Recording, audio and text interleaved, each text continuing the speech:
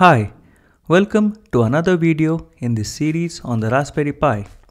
This is the fourth episode of the series. In the previous videos, we learnt about the RPi boards, their history, how to set them up for use, and learn about the usage of GPIO on the RPi using the sysfs interface. In this episode, we talk about using the SPI on Raspberry Pi using the C language. Now there are multiple ways to do so in C as well. Today, we see how to use SPI using the spidev framework in C. Let's go.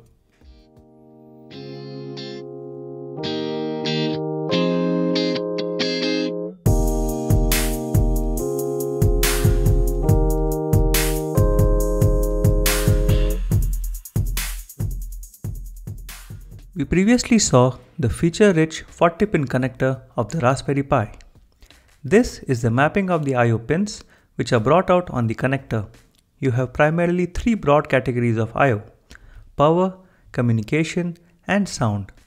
All the pins other than power can be used as general purpose I/O as well. You have the SPI, I2C, and UART, which are very commonly used in embedded systems. You also have a couple of PWM pins which can be used to drive motors or some other actuators. Unfortunately, as of today, the Raspberry Pi boards don't have a hardware ADC on them, but the Raspberry Pi Pico changes that. Before we actually see how to use this SPI bus, let us first learn a little bit about it. It basically has two main players, the SPI master and the SPI slave. In a typical SPI implementation, you would see four connections. The clock is generated by the SPI master. This is the heartbeat of the communication. The second signal is the MOSI or the master out slave in. This is the line that carries data from the master to the slave. The third connection is the MISO or master in slave out. This is the line that carries data from the slave to the master. The fourth line is called the chip select. Unless and until the chip select has been asserted, that is pulled low, the slave should not respond to the master. For example, if you have an SPI system that has two slaves, only the one whose chip select line has been pulled low shall respond to the master. One of the best features of this bus is that full duplex communication is possible using this bus. That is, the master and slave can exchange data at the same time.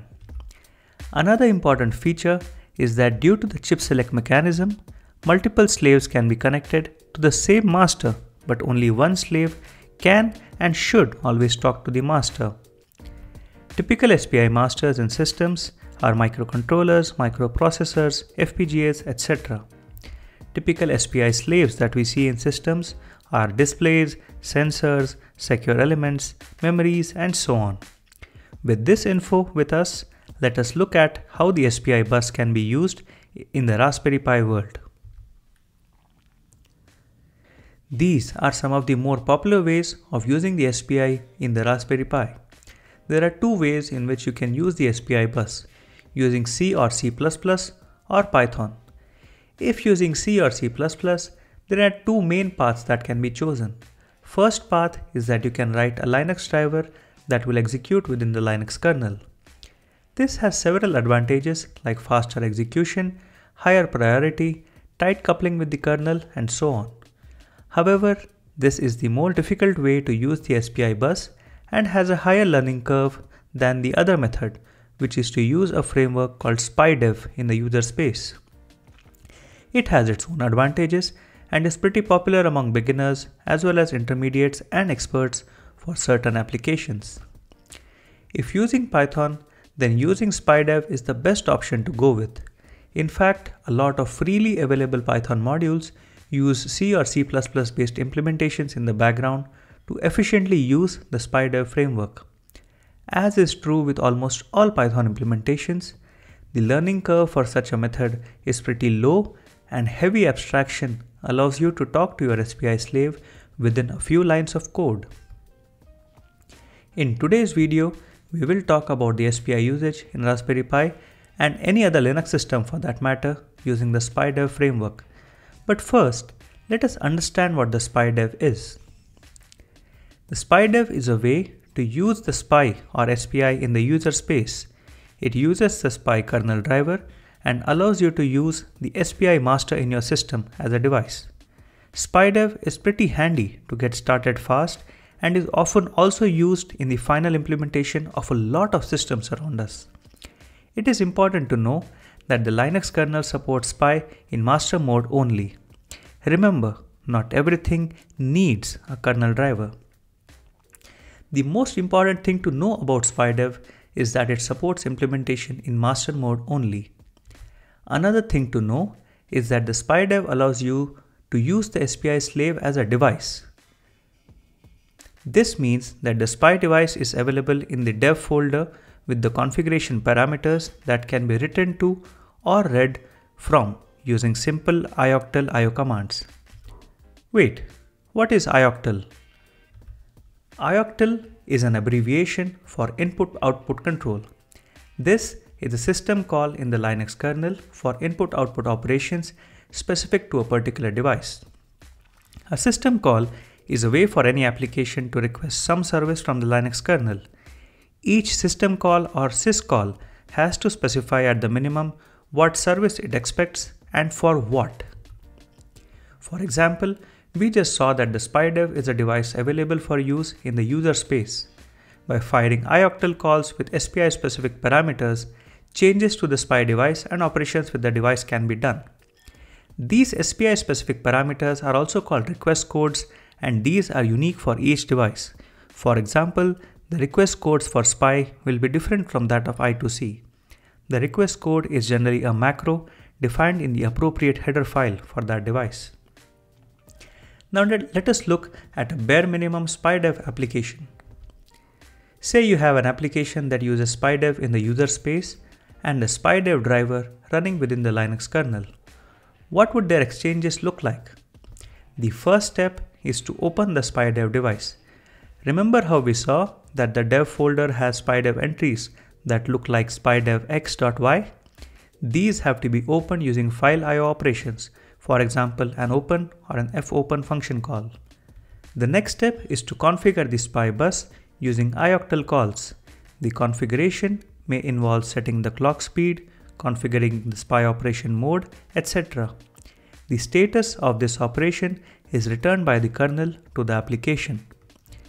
If successful, the application will then send the appropriate data and receive the appropriate data. The status for each of these operations is received by the application and can be used to decide the next step. The request code for SPI configuration, SPI transmit and receive, etc. are all unique. Come, let us test this flow in a quick loopback test. In this loopback test, we loop back our data, that is, we try to receive what we send out. This is done by physically connecting the MOSI and the MISO lines of the Raspberry Pi IO connector. For instance, in this case, we simply connect the pins 19 and 21 of the Raspberry Pi IO connector. Remember, the pin 19 is MOSI and the pin 21 is MISO. Let's look at the loopback script that we have written. It's a very basic SPI script. We have defined the SPI device as /dev/spidev 0.0 because the SPI bus is 0 and the chip select that we have used is also 0. We use a structure of the type SPI IOC transfer. This is available in the spidev framework. In this, we tell it that we want to transfer an array of the size 32. We populate that array as the numbers 0 to 31. Then we try to open the device, we try to set its mode, and once we are satisfied, we try to set the bus speed. When we are satisfied with the bus speed, we try to perform the transmit operation and then print the received SPI buffer. Let's take a look at this in action. Let's try first to run the loopback without the two pins connected. So now we don't have the MOSI and MISO connected. When we run the loopback, we receive nothing because it's all zeros. We have not connected the lines.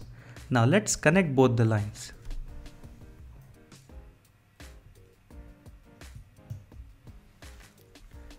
Let's try to run the loopback again. This time we have received the entire buffer that we sent. This tells us that the loopback works. Let's go back to the video. Alright, the loopback worked. Let us now do something more fun. Let us now try to drive an OLED display using the SPI interface. The OLED display that we will use today is named UG2832 HSWE G04. It is manufactured by a company called Univision Technology in Taiwan. The link to the datasheet of this display is in the description. What is more important to know is that the display controller inside this module is the SSD1306 from Solomon Sestec. The link to the datasheet of this controller is also in the description. All you need to know is that the display controller is an SPI slave that we will send messages to from the Raspberry Pi. This display controller will understand the SPI messages and do the needful. For example, it will initialize and clear the display, turn it on, turn it off, and so on. This display is a 128 by 32 display. The board that we will use also has several push buttons and LEDs on this to allow one to make a nice little demo. This board is from Microchip Technology. The link to the documentation of this board is also in the description, and the link to purchase this one is also found in the description. These are the connections that we will be doing for this example. We will be connecting the SPI pins, that is clock, MISO, MOSI and chip select, that is the CE0 on the Raspberry Pi board. Since we are using CE0 and the SPI bus on the I/O connector is also SPI0, the device that we will work with in software is the /dev/spidev 0.0. Note, the display that we have chosen does not support any reads from the master, so we can skip connecting the MISO line. Also, note the GPIO connections to the display, that is the command and data line and the reset line, which is used to enable the display. The link to the code and the process to build this code is in the description. Do check it out. Come, let us implement this quickly and see SPI communication in action. Let's take a look at the software that we are going to run. The first file is called the OLED_demo.c. This contains the main function and it's pretty small.